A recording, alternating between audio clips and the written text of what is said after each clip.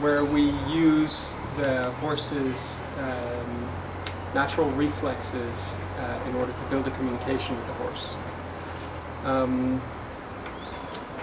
A horse has 150,000 years of evolution into being aware, mostly for predators. So his survival is dependent on this awareness. So his eyes are on the side of his head, so he can see 360 degrees around, with the disadvantage that he can only see distance when he has both eyes on his objective. But anything else he can see, so even something that's way behind him, he can see it, but he can't judge the distance. So if you are standing right next to the horse but slightly behind his eyes and you wave, it would be the same thing as being way behind the horse and waving. He will see exactly what it is, but he won't be able to see how far it is, and so it will trigger a reflex.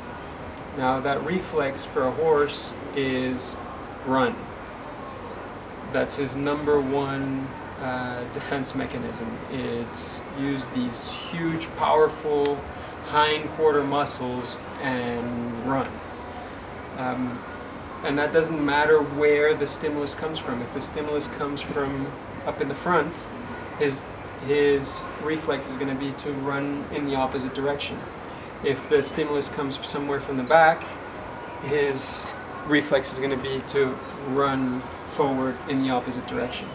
And we can go ahead and use this reflex in order to start building a communication. We want to make sure that the horse knows that we are not going to hurt him, that everything that we do is gentle, caring. So the first thing that you go ahead and do with a horse is you give him really nice scratches and pets all over his body so that he does not get spooked whenever you touch him anywhere.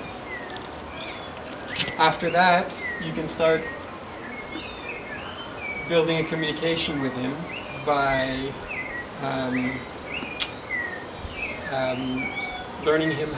teaching the horse how to yield to your pressure.